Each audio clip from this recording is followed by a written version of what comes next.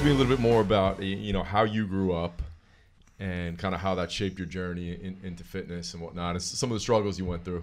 Yeah, man. I think a lot of times when I talk about getting into fitness or getting into even the type of fitness that I got into, I realized that if I look back farther, it largely was influenced by me going into martial arts when I was young. Mm. And so, how young were you started martial arts? 4. Oh, wow. But that comes from a bit of a struggle too. So my dad, he grew up, he's half Japanese, half white, and say like the 60s, and even in California, if you didn't fit into one particular group, then you weren't in any group, so right. like, and everything was very segregated. So like one block would be this type of culture, and another block could be a different culture. So if you didn't fit into them, when you end up on their block going home, you might be fighting your way through that block, Yeah. There's a little different vibe. Right. So when I was 4 and we grew up kind of I grew up in a rough part of town, I'd come home without my toys. My dad would be like, well, hey, where's your toys? I don't have a toy. You got taken away. Well, did you get an ass whooping? No. All right. Well, then the rule is you either come home with a toy or an ass whooping, or you're going to get the ass whooping when you get home. Yeah. So yeah, they put me in martial arts because I didn't really have that Gotcha. that inherent self-protective mechanism where I'm like, oh, my stuff or whatever. Yeah. So what was the martial art you started with? It was actually a pretty eclectic mix. It was boxing, judo, jiu-jitsu, and karate. Oh, wow. So that's kind of where that's influenced this whole idea of like integrating a lot of different methodologies to create something that was, synergistic, hopefully, like we're not using clubs and maces just because we're club and mace people. We right. use them in context with every other tool, whether it's barbells and clubs and maces and dumbbells. Like we use everything. So it came from that kind of idea you always hear that old saying, you wrestle a boxer, you box a wrestler. Mm-hmm. And so with the skill set from that dojo, that's kind of the way we were able to go about things, right?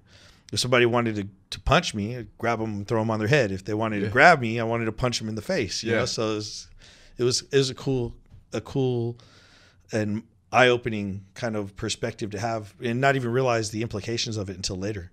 And how did that affect you going through school and your self-confidence and your interactions with other kids? I was shy, so like I got into the dojo and I was intimidated, man. To be honest, I was somewhat of a timid kid, which is why my parents wanted me to go to the dojo. Yeah. And the first day I went there, it was like got slammed on my back by this gal that was a couple years older than me and was badass. I didn't know any better. Right.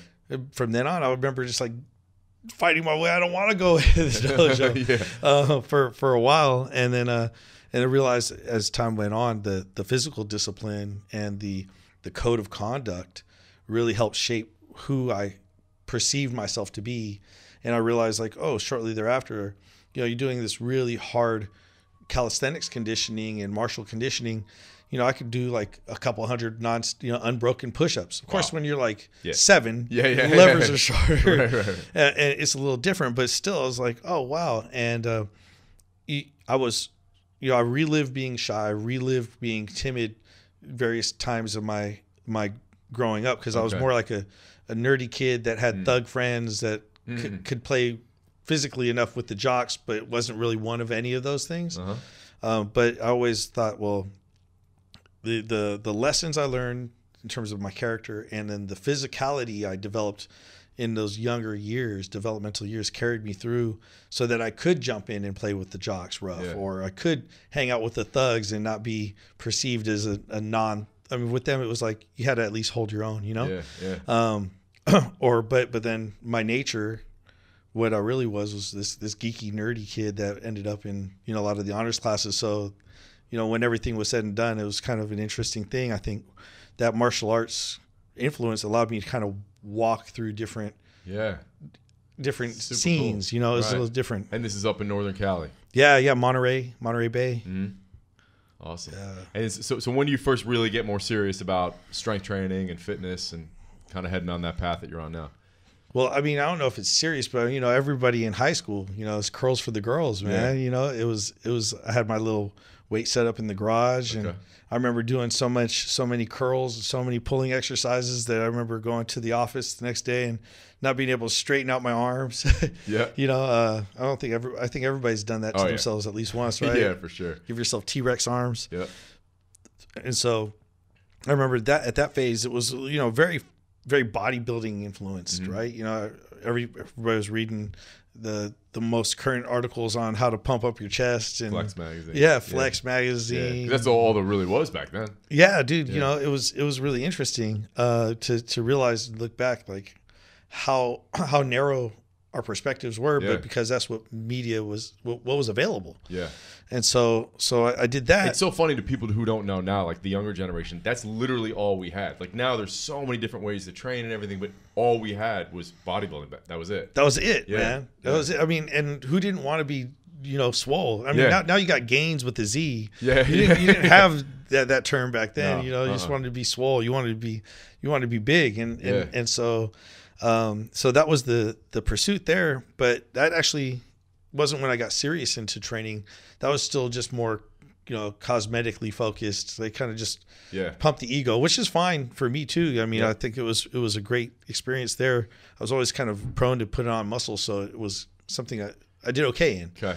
But actually I ended up kind of making other lifestyle choices that were far from healthy and well. Well, let's talk about that a little. Yeah. So I was really good, like I said, as a shy kid growing up. But when I got into senior year of high school, I started venturing off into more social scenes, right? Okay. So it's different parties, different stuff, started smoking weed. I realized like, well, I'm good at procuring quality weed. So then all of a sudden, next thing you know, someone was like, well, John, I want some of that. And I'm like, well, darn it. Now I need to get more, so I have enough for me. Yeah.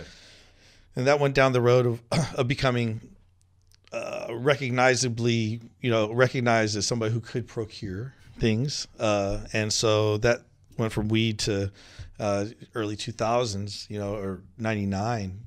The rave scene was popping. Yeah. And so I got into that scene, and then it was weed and ecstasy. Okay. And so that was fine and dandy. You know, I really felt like, you know, I was riding that wave pretty well. I was still managing a career up in Silicon Valley, working in tech sales and doing things like that, and just having a grand old time on, you know, Friday, Saturday, Sundays, you know, and so that was fine until it wasn't fine. So I got introduced to meth one night, and because I was achieving in different aspects, I was going to school, I was working full time, I was still partying and running this alternative lifestyle at the same time, right? You know, it was like, well, when I needed to perform, I was crashing, and the only way to perform again was to reintroduce this substance. And so I fell into that, and like in a week, I was like defeated. Like nothing's ever like just defeated me that way. Wow. And so getting down that path, I ended up being 130-ish pounds, 135 pounds, strung out on meth. And then fitness, my evolution to what I do now and the perception of. So John, how many years was this? Like how long was this stretch? Oh shit, like a year and a half probably. Okay. Yeah. I mean, where I was using meth to the point where I try to decide like, oh, I'm done with this, and then another 6 months to be able to like wean myself off of it. But it was all fitness. So fitness was my vehicle for overcoming not the physical addiction, but also the mental and emotional aspects. During that year and a half, were you training at all or no? No. Okay. So then what helped you make the switch? Like what got you back into fitness? Well, so when I was a street pharmacist, I would only dealt with my friends. So it was like, you know, I try to make sure, you know, I had an inner circle of people that I worked with and trusted. And one of my friends was like, our relationship was never transactional. My relationships with anybody tend to be more relational and want to be long-term and nurturing. So my buddy was like, hey, who are you? You're not even the same person you were before. You're like this shell of a person, you know? He grabbed me and he was crying, and I was like, man, I should really feel something, because I'm generally empathic, and I didn't. And wow. So I went home and I reflected on that, and I was like, he's not the one that's usually emotional. I'm usually the sensitive and emotional person, but I didn't feel anything. Huh. So I was like, oh, there's something really broken with me, you know? And so there was that. I met a woman who ended up being my ex-wife now, you know, and that was a eye-opening experience. And then the third thing I really attribute to is just being like coming to the realization that like, okay, well, I'm this messed up. I'm hurting other people than myself, which was the story I was telling up to that point. Is it didn't matter. I'm just hurting myself. Right. But I started seeing how it was affecting everybody else. Okay. And then coming to terms with that, I realized like, I'm going to go tell my mom. She knows I'm messed up, but she didn't call me out on it. So she's giving me the space to self-correct. So I went on, I was like, you know, you haven't seen me very much for the last year. And I know you know, I'm not doing right now, but I was just going to tell her, you know, hey, thank you for not calling me out on that over this last year. I'm sure it was hard not to like try to get involved in a way that maybe you would have pushed me further down that road. Yeah. But don't worry about it. It might take me a little while. I'm going to fix it. So those three things were what I really attribute to being able to like make the mindset shift. But a lot of the lessons from martial arts and applying that into a newfound pursuit in fitness, that's been the vehicle to kind of climb out. Right. And so how did it start? How did you get back in the gym, and how did your training kind of evolve from that time to what it is now? Well, you're talking about what magazines were available, right? And so so up to my high school years was like Flex magazine and, you know, muscular development. Yeah, all these super veiny, these close-ups on pecs that were flexed as hard as they could and stuff like that. And then at this point in time, it was this really cool thing happened. I found Muscle Media 2000, and then there was somebody who wrote a column in it, and I found the writing was pretty phenomenal, and the way that the information was presented was highly actionable and practical, and it was witty. I was like, well, who is this guy? It was Pavel Tsatsouline, right? Yeah. You know, your great neighbor. Great writer. Man, yeah, exactly. So, and he does have the most amazing way of just simplifying things and making you understand it. Yeah, exactly. And I was just like, well, this is so simple. Can it really be true? And I started putting into practice the things that were shared month over month. Next thing you knew, I was reading all of his writings, you know, all the different books that he'd published through Dragon Door at the time. Super Joints, Relax and to Stretch, Power to the People. Power to the People was my like goldmine Bible for rebuilding my body. Yeah, so simple. Yeah. Just 2 exercises every day pretty much. I added a little bit of stuff so, you know, just to satisfy my wants. Yeah. And changed up the program just a little bit, but the principles of the program were there and really clearly laid out, so it was really easy to adapt it. And man, that was like the start of this whole journey. It was like, man, he opened my eyes to a lot of different perspectives that were contrary to what we'd been taught up to that point. Right. And then through him, I found some of Scott Sonnen's work. And then, man, the rabbit hole just went really deep, you know, between the two of those worlds connecting. And, you know, a lot of people were like part of one or part of the other, but they didn't know how to bridge them. Yeah. And so it was really, I felt really uniquely able to kind of say, well, okay, well, just because you swing clubs doesn't mean you can't swing kettlebells effectively or vice versa, and just be able to contextualize the differences and grow from both of those unique and very, like, not diametrically opposed. They're like two sides of the same coin almost. They're like, they look so different from the outside in, but if you get it, then they complement each other really well. Right. Now, so when you first discovered Pavel's stuff and started getting into all the kind of unconventional methods, you weren't working in fitness at the time. You were still working in like what were you doing at that time? At that time, let's see. I think I was probably working hotels, like hotel industry, inside sales, and different tech stuff in Silicon Valley. So what's the evolution of how this becomes your career? Oh man, well, you know, so when I teach seminars all the time, I always ask people, how many of you here just here for personal improvement? Right? You don't make money doing this. You're just here to invest in yourself. And we get a good percentage. I'd say at least a third of the people that are there for their investment in themselves rather than in their career. And I love that shit. Yeah. Because I tell them, I was like, well, you know, when I started going to my first certification seminars, it was the RKC and the CST certs, and both of them were September 2003. Okay. So, and I didn't take $1 training somebody until 2007. Okay, wow. So what happened was, so during those 4 years, you're experimenting, you're learning, you're going to workshops, all that kind of stuff. Going to workshops, and then like having training groups in my garage with anybody and everybody who would show up. Yeah. And developing, my voice and developing a way that I can integrate these different things. Yeah. In one deliverable. So it was pretty cool. Yeah, I was doing, I was in hotels. I was working insides or various different sales gigs, outbound sales or inside sales in the tech industry.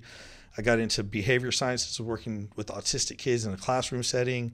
Got into mortgage. Wow.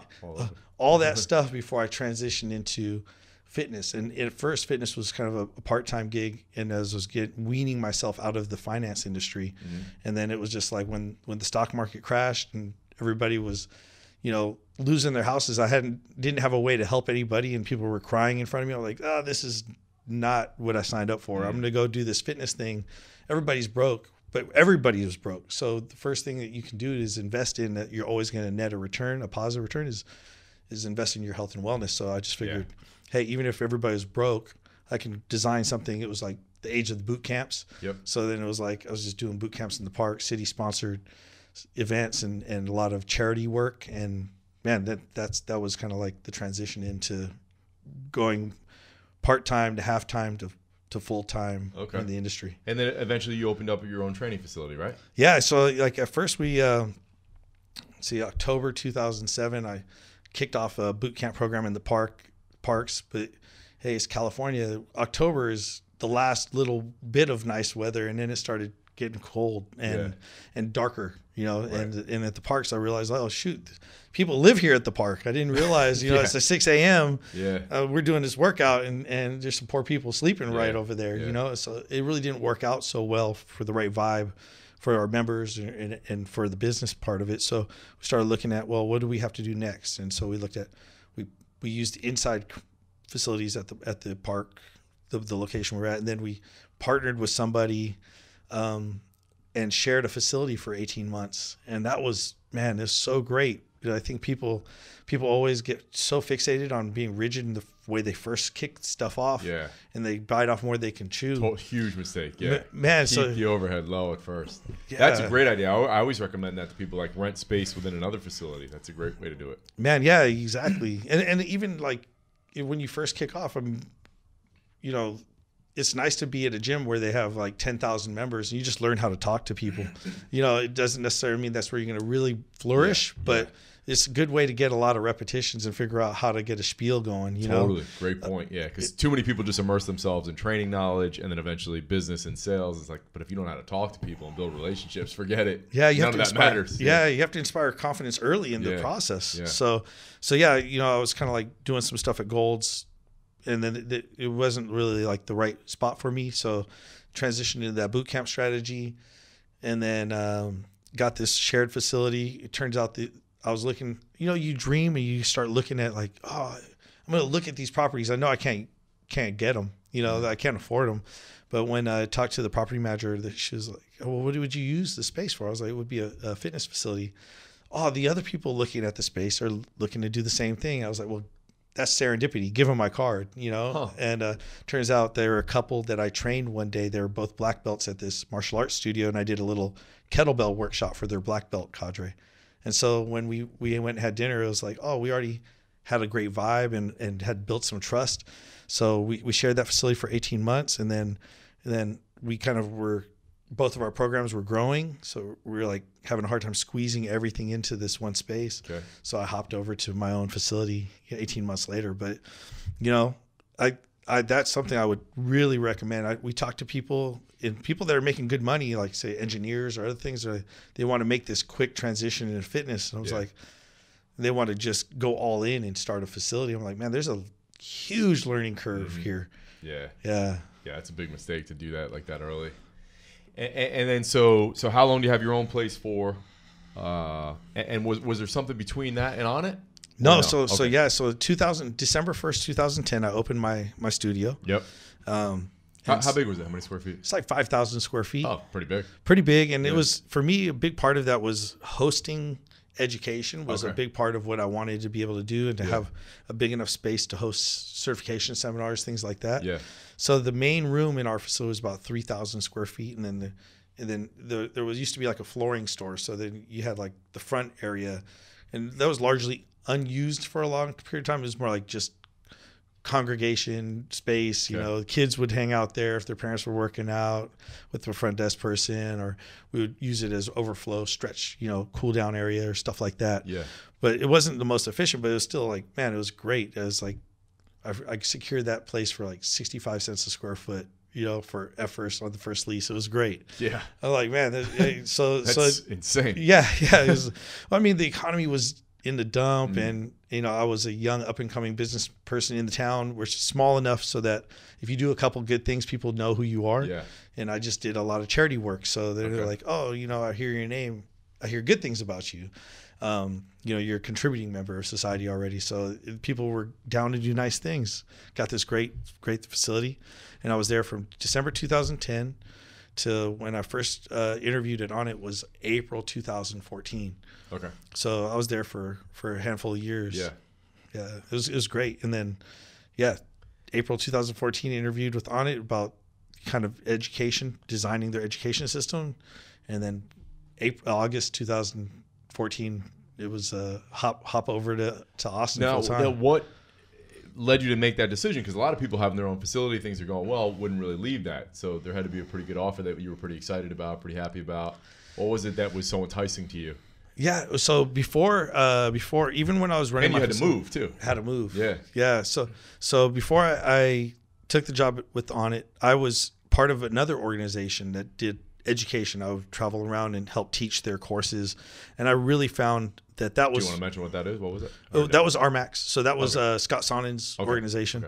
Okay. So they have their circular strength training Yep. curriculum, and then they had a TAC Fit program. And then I was the U.S. director of operations for their organization for quite a while. And so I figured out, like, man, I really love teaching these long, you know, seminar format stuff, and I really love designing education and the experience, designing an experience for people to thrive in. And so, you know, that relationship dissolved. And so for a while I was kind of floating around, and during that time, instead of just like putting myself on an island, I was really like, well, hey, in that community, it tended to be somewhat insulated, you know, so like a lot of communities, you know, you stay in the community, Yeah. you know? And so what I realized was like, well, hey, there's this big open world around me that I didn't fully immerse myself in just because I was so focused on servitude of that community and, Sure. and my role in that community. So started inviting more people to come provide education. And then when the deal with Onnit came around, you know, it reinvigorated this vision I had, which was to actually be able to teach on a platform and make a splash, make a little bit of a perspective shift to how easy it is to implement a lot of this other stuff that seemed, you know, esoteric or ethereal, and use it like for somebody who likes bodybuilding, use it for somebody who likes CrossFit, use it with somebody who likes or is a you know, conventional team sport athlete. Yeah. And then so that it didn't seem like this weird stuff, but it's something that we can integrate into everything, every type of style of training. Right. And so Onnit provided that type of platform because, man, the brand is sexy. The perception before I got there was like there's all these resources, right? Mm-hmm. But then whether that's the case or not, is a small, feisty, scrappy company where we're all sharing limited resources, what I realized, but we also share a passion for execution. And so leaving to work at Onnit was just this opportunity to kind of advance this vision I had already. And I realized more and more and more trying to do it on my own with just the resources I had and in my little studio, it just there was not going to be the type of traction that we could have. So I just figured, for better, for worse, I'm going to go do this. And it's been a wild ride. It's been awesome. Yeah. So talk about the evolution of when you first got there to what you do, because you've taken on an expanded role now. Yeah. So all the stuff that you do, you have done, you're doing. Yeah, and, man. And you guys just launched a new program, right? Yeah. So that's kind of this cool thing about the evolution too. So I got recruited at Onnit. My predecessor, the first chief fitness officer at Onnit, was Mark DeGrasse. And so he helped recruit me in to fulfill a role around education. So he's like, well, I'm not primarily an educator, I'm an info marketer, right? And so he's like, well, John is the kind of guy that you want to bring in for this type of project. So they brought me in to design a certification course and then to help run the gym eventually. So I was like, okay, cool, I can do that. And like you said, my role expanded. Yeah. Because as Mark parted ways with Onnit, it was like this vacuum, like someone needs to fulfill this role. And so I got tapped on the shoulder for that. And I was like, man, a little stressed out because like I knew how to teach seminars. I knew how to run a gym, done that before, but all the expansion of these responsibilities was like, man, I don't know what I'm going to be doing. I'm going to have to figure this out as I go. Right. And that's been great. But, a big part of the original strategy, and we're just now getting around to it, is beyond the gym and beyond the education component is to fill in like a funnel of, a low barrier to entry to more premium info products and being a content producer. And so now, as time has gone on, I've been able to do stuff like help design cool fitness products like the Marvel stuff or the LucasArts stuff, or help design more courses. And now we're kind of coming full circle and we're really going in at that like premium content play with a 6-week transformation program we call Onnit 6.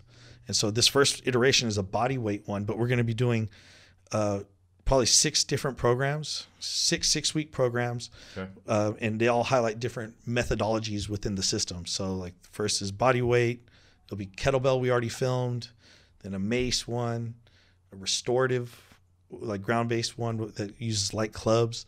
And then kind of continuing down a couple other methodologies. So it's kind of cool, and hopefully it opens the door to like this whole new reality where we're producing a lot of cool content. Yeah, I love it.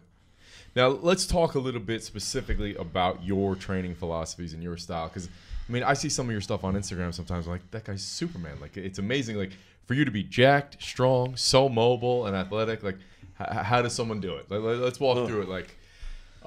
Where do we even begin with this? I mean, so talk about like, I mean, you went into it a little bit, but you integrating all these different styles and where does strength come into play? Where do powerlifting moves come into play? Where does some hypertrophy work come into play? And how do you prioritize all that? Yeah. So what was great about this, say like the Onnit 6 program is just like the same thing, right? It's like, well, you and I were chilling yesterday and we're talking about, well, it's great to have a lot of fun and a lot of diversity in our training, but every once in a while we're going to want to focus in on a particular outcome, a particular goal, right? So, and even that term like focus, well, how many things can you focus on? Yeah. Well, in our day and age, we're trying to focus on a multitude of different things. Yeah. And even in the question we're talking about, well, how do we do all these things? Well, I still do them with more narrow focuses, right? So like the nice thing is, our platform, our system is really holistic in the sense the joint mobility component is a non-negotiable. So, you're not showing up and just doing a WOD and then taking off after you just like jump in with no warm up and there's no cool down.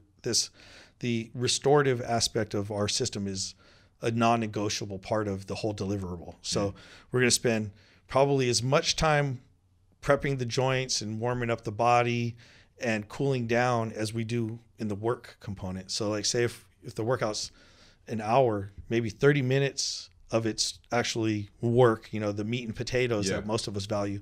And a lot of it will be preparatory and then cool down based. And so if we keep it really simple, that's really the gist of it. But we use a variety of different tools or different methods in the prep, in the cool down to amplify the effects. And we borrow a lot of information from people that are really smarter than us, the body of work that we have, we're always integrating new stuff. So hanging out with Doc Chang the other day, when he came out and lectured, we're taking a lot of notes. I'm like, oh, wait, the way he presented that nugget of information, that changes the way we look at a couple of things throughout the whole system. So we're always taking in information and letting it cascade through and seeing where things fit, where the puzzle pieces fit.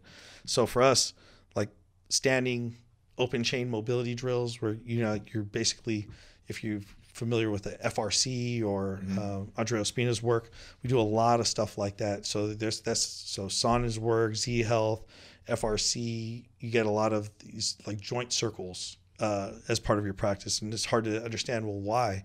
So we try to make it really simple and put that into play. And then in addition to that, we'll do like, positional activation drills or ground-based movements, just patterning different rotations. Like most of the body, the way we move, whether we acknowledge it or not, is just we're rotational movement creatures. We look at everything from a conventional training standpoint is up, down, forward, back, right? Yeah. But when you look that's all most people do. Yeah, and that's all most people do. Yeah. So now we're looking at, well, even if it's a lack of rotation, that means there's stability, right? Because our body wants to rotate around and find the path of least resistance. So even rotational doesn't mean that the presence of rotational movement, but sometimes the rotational control, rotational stability, right? So we look at like, well, how do we prime the body up for the thing that we're going to focus on? Do that, hammer that out. Maybe we look at that as like a conventional powerlifting or even a like a power output type of thing. But I might focus on one thing for 10, 15 minutes, get a good amount of volume in, a 5x5 even, or 5-3-1, whatever the case is, whatever protocol we want to use. And so we still never give up that old school strength mentality. And then we can do all kinds of extra stuff that's just complementary to that. And so we're always looking at, like, well, how do we put the puzzle pieces together? A lot of it centrates around what my primary focus is. If it's strength, then I might do something like, 5-3-1. If it's a hypertrophy type of situation, maybe I'm doing a, escalating density training, for 15 minutes and then doing some complementary work thereafter. But we always are just looking at trying to keep a balanced approach. So even if I want to get really strong and I realize like, oh, I'm a little stiffer, the next training cycle, maybe, if I give up some range, then I'm like, okay, well, the next training cycle, I'm going to flip the focus and do a little bit of strength work, try to not to lose as much of what I gained, and then focus on regaining any of that lost mobility. So let's do a couple specific examples here. Let's say a guy's 37, hasn't done much training. He's messed around here and there since high school, but he's like, all right, I have my wedding in 4 months. John, I got to get super lean and I got to look good. Like, how would you set that up? Would he lift 3 days a week? What's that look like over the course of 7 days? Yeah, so what's really cool is a lot of times what we're doing is kind of hybridizing the approach a little bit. So I like to get people in and work with them on the front end. Maybe this guy, I'd work with him maybe 3 days a week. Okay. Because I want the technical proficiency to get up to par. My par tends to be kind of high. So I want to be able to be hands-on, work with them a lot. But at the same time, we might want to look at, well, setting the groundwork for later success. So a lot of times people are always chasing, like one thing for me I really have enjoyed is, I think is underrated, low intensity cardio type of activities, and not necessarily just for like burning calories. So I think that's where people like miss the whole boat. Totally. Because like for stress management, for mindset, for awareness, just for local circulation, like getting the body to reset, so that as we go through, if we can increase, and I was talking to you about this the other, if we can increase the amount of healthy movement that this person is doing on the front end, build a bigger base of potential, like was the adaptive reserves even. Like, so keep the threshold pretty low, get the strength gains to come with minimal cost. And this was something I heard at a recent lecture I did, the Plan Strong course Pavel did in Colorado a while back. Were you at that? I was at that one. Okay, he invited me out. I couldn't make it that week. Right? Oh man, it was great though. It was great, and he came up with a term that I really enjoyed, and I've always thought it, but I just didn't come. Sometimes someone has to say it, and you're like, oh, duh. Yeah.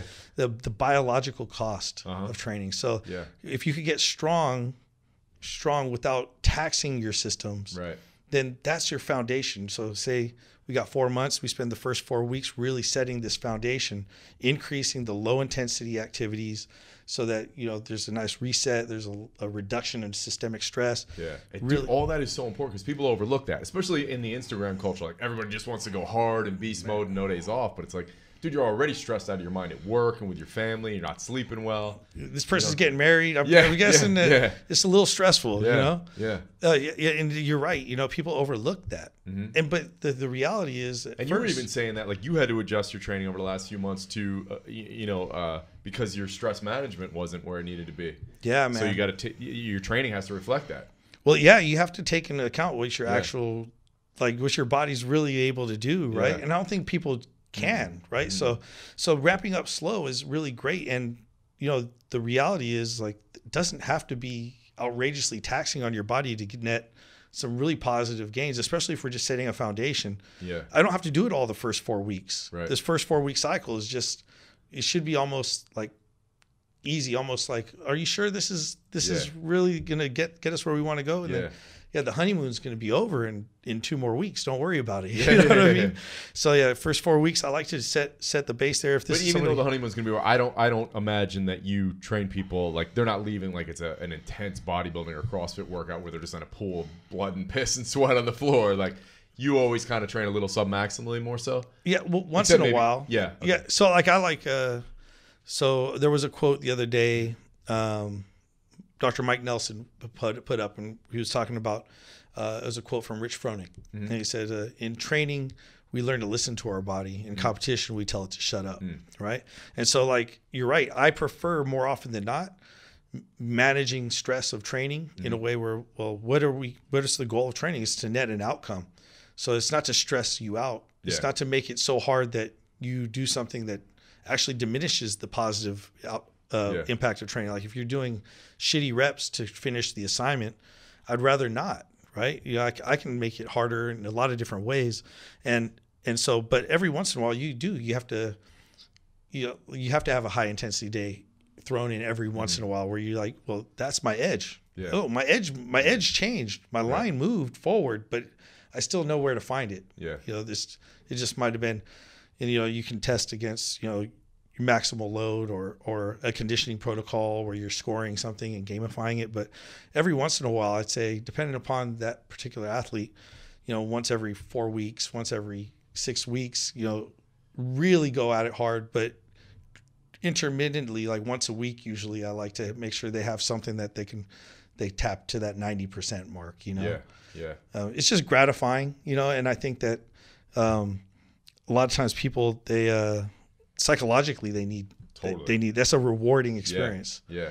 Now, so more to the specifics of the program. You mentioned building in that low intensity stuff. You said 3 days of harder training. Yeah. So you're doing the warm ups, the mobility, and then what would you do? Like something like we talked about yesterday, maybe like a 5x5 on 2 exercises or something, and then 2 or 4 exercises. Might be like 2 escalating density cycles. You know, say like a superset A and the superset B, and keeping and then monitoring and compressing over that 4 week time period the rest intervals. So maybe looking at it more like an EDT. And so like gradually over that course of time, seeing. And would you do that all 3 days, something like that? Something like that. Yeah, exactly. I prefer keeping it again relatively low threshold and increasing the volume, and letting the compression of work and rest happen naturally over the course of that 4 week cycle. And what happens is generally a lot of times people are just, you know, I'm not pushing their pace at the end. They're just like, they're recovering so much better. The low intensity. So what's really fun about this kind of duality is that low intensity cardio output that they're doing builds a aerobic base that drives recovery in their strength training sessions. Yeah. Which, you know, and I like to break those 2 things up. So like a lot of times I'll like, well, I prefer you doing low intensity fasted cardio. You're like, well, how hard? Well, you should be able to breathe out in and out of your nose the whole time, or have a conversation. I don't want it to be intense at all. It's really not about burning as many calories as possible at that time. But for a lot of us, especially if we're stressed out, body doesn't necessarily do too well metabolizing fat, oxidizing fat. So for me, that fasted cardio component, a lot of times I'm having people do like mindfulness practices during that, focusing on their breath. Like, how do you monitor intensity? Well, we can look at how you're breathing at any given time. It's a pretty good indicator. And secondarily, like, you know, I mentioned Mike T. Nelson, trying to build something, trying to take into account what's likely the case, which is most of us don't shift between our metabolic flexibility or efficiency is not very good. Like, so that's why keto diets are so profoundly popular now. Is like, oh, I wasn't burning any fat. Now I know how to metabolize fat. So I like a really softer, more gentle approach with that fasted cardio. It's old school bro science, man. Yeah. But the reality is we're doing it not to burn the maximal amount of calories, but to shift the body into a state where it can burn fat more readily. Yeah. Hey, John, will you keep, for that guy who hasn't really lifted that much, those will be body weight and kettlebell exercises mainly? Or will you go with some barbell stuff? Yeah, I like barbell stuff. Yeah. You know, to be honest, again, going back to the power to the people stuff that we looked at, like I'll do partial range instead of what they're doing, pulling from the floor every time. I might do some partial range RDLs, really use some of the concepts there with a lighter load, you know, greasing the groove and working with some external load, and using that external load even as a way to elicit flexibility gains while building strength gains. I think that's one of the things that when we look at building a foundation, a lot of people aren't looking at, you know, they're thinking about moving the weight, but how we move the weight determines so much of the training effects. So like high hinge RDLs with submaximal loads, but only, you know, partial range to below the knee and all the way standing, just being under load for that period of time starts teaching bracing techniques, and then and lengthening those hamstrings under load. Man, you can get way more flexible doing that than just trying to stretch every day. Yeah. So that's something that I really enjoy. And do you tend to favor, like Pavel, like multiple sets of lower reps, or will you do sets of 10 to 15 or anything like that? For this initial phase, I usually like lots of sets of lower reps. Okay. So again, kind of focusing on that, reducing the biological cost. Yeah. Sets of 3 to 5, depending upon what their tolerance is. We'll talk about that a little bit, because I think there's a misconception where people think that lower reps, and maybe you have a different take on it, but a lot of people think, well, lower reps are harder to recover from because there's more stress on your CNS, but that's also relative to the intensity. To the load, yeah. Exactly. And then also bodybuilding workouts, sometimes people are like, well, it's easier to recover from sets of 10 to 12. Not necessarily, and if you're doing a ton of volume, taking those sets to failure, not at all. Yeah. So I think we can qualify that really well. So like I might be using sets of 5 and basically using like 60% of a 1 rep max. It's like really light, you know, 50 to 60% of a 1 rep max, sets of 3 to 5. And it's like, okay, well, it's enough to make your CNS respond, but it's more about exactly. Yeah. So it's really finding that nice line where recovery from intraset recovery, and at the end of that workout, you should feel like, oh, things are really working. But the goal, again, over the course of that first 4 weeks was compression of that work. Yeah. So at first, the goal is actually to encourage them to take longer recovery sets. Even like you feel fully recovered, okay, let's take a couple more breaths, and then we'll go ahead and get into this one, and really kind of let that compression happen naturally over the course of the 4 weeks, and not rushing it, you know. Yeah. And so again, even the load will naturally increase, but incrementally. I'm really not looking at like the traditional, like say, okay, well, it's a 5 reps, so I want it to be closer to 80%. You know, I actually want to keep it lower and add volume through repetitions versus through loading up each repetition maximally. Yeah. Okay. Now let's flip the script, because we have a lot of beginners who listen, but we also have a lot of guys who've been training for 20 years. So let's say it's me, you, Aubrey, Hyson, Luca, and we say, John, all right, you get $1 million. We got 90 days. We got a superhero role. And it's you and I, as we are, Aubrey, all those guys training 20 years.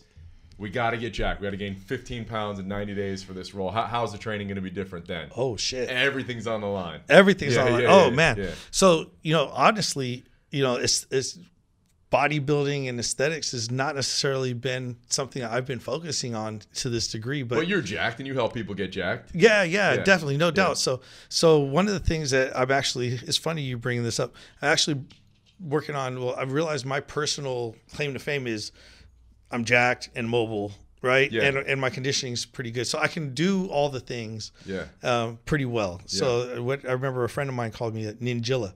You're like a gorilla, but like a ninja. Right. Like, oh, okay, I can do that. So I'm actually putting together some material that'll be reflective of this particular goal. Okay. And a lot of it would come back to something similar, but a lot more intense in terms of the big big, heavy compound lifts. In this case, we're definitely loading us up a lot more. We have 90 days. We have, the training ages that we have. Yeah. We know where our edges are, so it's not a general recommendation. It was like, all right, hey, Jay, how do you feel on this lift? Where's your 1 rep max? Where's your 3 rep max? Yeah. I love 3 rep maxes personally. I use that as my driver of intensity versus the 1. Okay. I just find that the risk to setting that understanding is so much lower. Yeah. So would you still train 3 days a week? Would you train 4? Would it be full body, upper lower? No, we're going 6 days a week. Yeah. Okay. So I mean, even that last example, 3 days a week of strength training, they'd still have their off days 3 days a week of low intensity movement. Yeah. So that's what I meant. I mean, as far as the strength training, for us, we're probably going 4 on the strength training and 2 moderate intensity body weight conditioning. So for people in our training age, our recovery workout would look like a low to moderate intensity circuit or interval kind of workout. Gotcha. So it would be, for some people, that would be a moderate to high intensity workout. Yeah. And for us, realistically, especially if we're just moderating the intensity, it's like moving meditation. Like after you move a bunch of weight, sometimes just moving that ass around is medicine, right? You need to keep the blood flowing. And so on a 4-2 and lots of recovery built in. So, the nice thing is with people like us, we're more prone to going and doing what the contrast baths or, getting in for the infrared, having some mindfulness practices to bring the overall stress reduction down. I think one of the things with people at higher training age, they know that to keep up that level of intensity, they have to have those restorative practices built in. Yeah. And that's where a lot of other people, like when they get into more intense training, that they don't realize that there's that extra investment in putting it back in the bank. Yeah. With you guys, like, well, if we say, and we'll probably all do it together. Yeah. We're all going to jump into the infrared sauna. We're all going to, hey, let's go get this IV therapy real quick. Like, I think that one of the things is if you're going to be pushing it that hard, you do have to know you're going to have to do a lot of extra work just to keep it all together. And would you have that be like an upper lower split or full body? Yeah. Upper lower split. Yeah. So I like it. So if we're looking at that week, so if we're looking at 4 days, so I like to do an upper lower full body, and then that week would be driven, the focus of that week would be either an upper lower. So we'd either do a second upper or second lower. And then so that the next week would kind of alternate. Gotcha. Yeah. Yeah. Okay. So that way you're going to tax something, you're going to have a slight bias. Yeah. But that bias will change week in and week out. And would you periodize those days, like a heavy day, a heavy upper, a heavy lower, and then more rep based or something like exactly. that? Yeah. Exactly. Yeah. So it's always moderating the volume and the load, right? Yeah. So I like to do things that are more biased towards, right? So the meat and potatoes would be biased towards lower rep, higher sets, and then that supplemental day would likely be more moderate. So moderate reps, so probably into 8 and 12 reps, and then now in that scenario, would you dip into going closer to failure in bodybuilding techniques, or do you still like to keep it more submaximal? I think that last day, I'd like to see where we can get a little bit, reducing the load and getting that nice pump, right? I mean, it's something that like I don't do often enough. Yeah. But man, when we hormonally, there's elicit such a huge response from finding that edge. I know a lot of people are using occlusion type of training these days for that, and I like that, but I'm more traditionalist. My approach is I want to actually move the weight that I want to be able to move. Right. I just get a lot of gratification from feeling that in my grip. So even if I can get the hormonal response I might want, and the occlusion training I like for like traveling and stuff like that. Like, oh, I'm at a hotel gym. We only have these little dumbbells. It's okay. I got these straps I can use and kind of amplify the impact.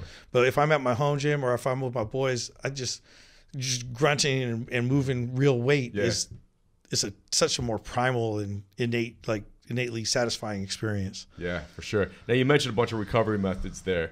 Any other ones that you're a big fan of? Oh man, so dry needling. Okay, I've been seeing phenomenal outcomes from that. Recently had a couple move from Arizona to Austin, and they do fascial stretch therapy. Yeah. Oh, great. Just to be able to be passive on the table and have people move you around through ranges. You feel awesome after one of those sessions. Like drunk. Yeah. I was like, man, this is really intense. The experience on the table is so passive and so gentle, and then afterwards to feel such a big shift is pretty awesome. So dry needling, fascial stretch therapy, really got to cold plunges, with Wim Hof coming out and doing something for the Onnit crew, and then just seeing all that. We had a cryo unit at the gym, and that was cool, but there's just something different about having to kind of endure the discomfort and like calm the mind. I think there's just there's a valuable thing there. Totally. That Did you guys get rid of the cryo chamber? We did, because we got so much more interest in IV therapy. Okay. So we started doing IV pushes. So it's really nice, because instead of having to sit there with the bag for 30, 45 minutes, unfortunately you're not getting all the fluids, the saline, but you're getting all the vitamins and amino acids in like 30 seconds. Yeah. It's nice. That's kind of an intense experience. You get warm and flush and fuzzy. Really? But then afterwards you feel phenomenal. Do you guys have ice baths there now? Not on site right now, but we will probably be acquiring some, even if it's the old school, so some people are just using their, like freezer units, right? Yeah, and just keeping it cold. So, I think we'll probably be doing that more, but I've been off site in different facilities, like going out to Phoenix to visit Exos and then jumping into their cold plunge. And I'm just like, oh man, there's something to this. Yeah, for sure. And you mentioned sauna. You do sauna quite a bit. How often would you ideally do sauna? I like to get in the sauna 3 times a week. Okay. Yeah. And we have an infrared hybrid sauna at Onnit. So I just realized, like, man, that technology, it just, the more I looked into infrared saunas, I'm like, oh man, this is really legit. And then to experience it is actually, it feels actually very significantly different. Just like, okay, you can kind of imagine, if you understand like the implications of that technology, and then go in there, you're like, I feel like my innards are secreting, toxins. Like this is good, Yeah. And you kind of, the heat penetrates your body in a different way. Yeah. Yeah. And what about nutrition wise? What are you? This is not my area of contributions. Did you do a little keto run there for a while or no? So when I was dropping did you drop like 30 pounds or something? Yeah, 35 pounds in like 2 months. Yeah. And it was mainly just really low carb in the day. Okay. So I'd be riding that kind of keto edge, and then trying to figure out, how far into the day I can run that low carb, low calorie type of input, especially after that fasted cardio component in the morning. I just listened to it was like the best therapy for me, is just really low intensity, sub-threshold stuff, and listening to audiobooks. Yeah. And I was like, man, this is great. So that would be my morning. And then I kind of try to be as productive as I could on like a high fat coffee or something like that. And then, I start figuring out like, okay, around this time I need to have a little bit of something to keep my blood sugar from crashing. Cause at 3 o'clock, once I was crashing, I was like, man, this sucks. Yeah. So just figure out where that edge was. And then like from that point on, I just kind of like delay the intake of any significant amount of carbohydrates until a dinner. And then I'd refeed. You know, and so it wasn't like keto. It was more like, it was almost like. So what would you have during the middle of the day there for that one meal or snack or whatever it was? A lot of it would be just some of the snacks we have at Onnit. So we have like these keto shakes. Okay. So the high fat, low carbohydrate version of the shakes that we have on site already. Yeah. So, instead of having, almond milk and half a banana, it'll just have coconut cream. Yeah. And man, it's pretty freaking delicious. Yeah. But so that, one of those will carry you over pretty good. And then maybe I'd have something that had like light amount of carbohydrate, 20 grams or so midday. And then at night, what was so great was because I was doing that so consistently, I just went to whatever restaurant I wanted to and just didn't eat. Yeah. Just didn't eat an outrageous amount. Sure. Like, so their portion, it was always like half of that portion. Okay. But you'd be having carbs at night. Like man. Steak and rice or something. Steak and rice, tacos, whatever, man. Yeah. I mean, but I think it was just the consistency of the output, very similar to what we were talking about. Like if we wanted to really go and see a shift in our body. Like sometimes less is more, you know what I mean? And so like, and then just being able to do that, this is actually just very similar to the recommendations that Aubrey has in his book on the day, right? So it's just like, okay, not everybody needs to be like strictly keto. And for me, I needed those carbs. I definitely did, because recovering day to day, it was fine for me to be low carb for the morning, but if I didn't get those carbs for me at the amount of training I was doing, I noticed a couple of days I went low carb at dinner. Yeah. And the recovery wasn't where it was supposed to be. How many carbs do you usually eat a day, you think? I eat a pretty decent amount. I tend to do pretty well on, I mean, it's rare that I'll be below 150. Yeah. I mean, the training days, I'm probably closer to 300. And I can stay pretty lean with that. I actually get leaner. So if I go lower fat and higher carb, more of a traditional bodybuilding style diet, I get leaner. The trade-off is I don't feel quite as good. I don't think quite as clearly. Maybe inflammation's a little higher. And then, as you get older, I don't think you want to sacrifice healthy quality fats, when it comes to your skin, your joints, your hormonal profile. Now there's all this stuff about brain health. So you kind of trade off, right? It's like when you're younger, you just want to look good. When you get older, you're like, man, I want to feel better too. I want to think about longevity and health.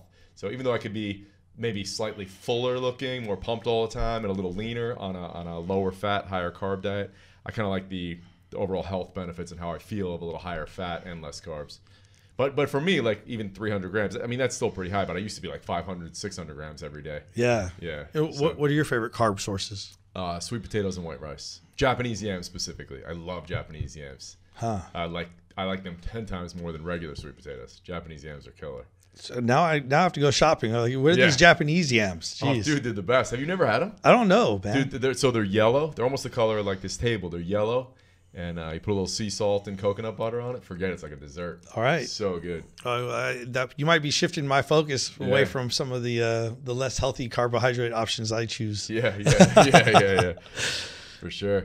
Any favorite books that you like? Besides, not like non-training or just like any kind of books you usually recommend? Or man, you know what? It's so funny. One of the books that I've read over and over and over again. I remember my dad or my uncle had this book, The Ninja. So we talk about ninjas, but it was funny because it wasn't really just about ninjas. It was about espionage and governmental, like say Japan, Russia, and the U.S. and the Cold War and everything. So it was all written in the 80s, but it was I just loved that freaking book. And so then it's just what's funny about it was just last year I was doing a tactical course at in Albuquerque, and Shane Hines, our director of education, was there. And I see him with this novel, and I look at the novel. I was like, what? Is that the Miko? It was the second book of the Ninja series. Oh, wow. Okay. I was like, is that your book, or do you find that in the room? Either way, it's weird because I know this book, and it's pretty kind of a weird series. I don't think a lot of people. He's read that series multiple times. I've read that series multiple times. So I was like, I know that this totally non-training stuff. We talked about Nin-Jilla. I'm part Japanese, if anybody didn't know. So maybe I'm a little obsessed with ninjas. Yeah. But who wasn't? In the 80s? Oh, Come on. I was obsessed with ninjas. Yeah. All right. Totally. Good. Yeah. Don't leave me hanging on that one. No. Obsessed. Yeah. So maybe I've read that book too many times, but it was funny when I saw him have one of the books in the series. It just made me flip out because you have your homies that you've known forever. And then you realize that there's another common thread between you and that person that you never even assumed. It was crazy. Totally. My brother, this was long overdue. I'm so glad we got to do it. Now you got to get running. Tell everybody where they can find you and the new programs and everything you got going online. Yeah, man. So best way to find me is on Instagram, Coach John Wolf. Wolf spelled like the animal. And then and you do some amazing stuff on there. You got to do more. I need more training videos from you on there, so it gives me something to aspire to when I grow up. More training videos, man. Okay. I want to see you doing your freaky Nin-Jilla shit on there. Okay. Yeah. All right, I've been getting a little gun shy on there. I noticed lately. No, you got to keep it cranking. All right, man. All right, so more shirtless ninja stuff on Instagram. Yeah. For some reason, shirtless gets three times as many likes. Go figure. But most of them are dudes. I don't understand how that works. That's me from multiple accounts. Thanks, Jay. Much love there. And then check us out over at Onnit. the program that we're talking about, onnit.com/6. You can spell it out or just the number 6. And we'll be adding more and more stuff to that. That's going to be a lot of fun for me. If you've followed my career, or if you're just kind of catching up, that's kind of like the biggest single project that I've been able to accomplish, and on the shoulders of Onnit and our team. Really thankful for all the support we've had through that. So if you get a chance, check that out and let me know what you think. And are you still coaching the certs and everything there? Or you're okay? Awesome. Yeah, man. Yeah, so, definitely. Yeah, so they can find all that on onnit.com. Onnit.com, yeah, and the certs live on the academy. So if onnit.com/academy or onnitacademy.com is kind of like our where we proliferate our message of total human optimization across all the different channels. You know, whether it's nutrition, mindset, lifestyle, fitness, obviously. And then on there, if you click on certifications, you'll see a list of all the different courses that we're teaching. And I don't teach all of them. We have a whole cadre of master coaches that kind of travel around and teach that are, you know, better at their individual specialty than I. You know, I'm really honored to have that team all kind of be part of this community. But I'm definitely still teaching some of the foundations and durability courses. I co-teach the barbell course right now, so that's a lot of fun. But yeah, man, I love teaching. Hopefully, some of you guys listening, maybe we'll bump into each other at one of these courses sometime. Yeah, definitely. If you get a chance, definitely learn from one of the best. And the coolest thing, not only one of the best teachers and coaches, but one of the best people. Everyone I know has nothing but great things to say about you. Just such a pleasure to be around. And Bronx has only loved one other person that he's met first time as much as you. So you got that nod of approval there too. Awesome, brother. Thanks, guys. Thanks for listening. John, appreciate you. We'll talk to you next time.